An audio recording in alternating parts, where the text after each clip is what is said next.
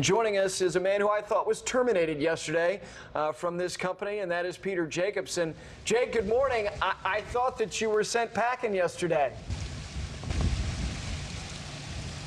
Oh, hi. Gary, you talking to me? Yeah, didn't you get fired yesterday? Hey, I'll be right with you. I'm just finishing up the last couple of pages of my good buddy John Bodecker's new book, My Office Window. Have you seen it? I see it now. You know the guy on top of the crane? Yes. John Bodecker, My Office Window. Okay, that's the end of that plug. All right. All right, let's talk about this leader.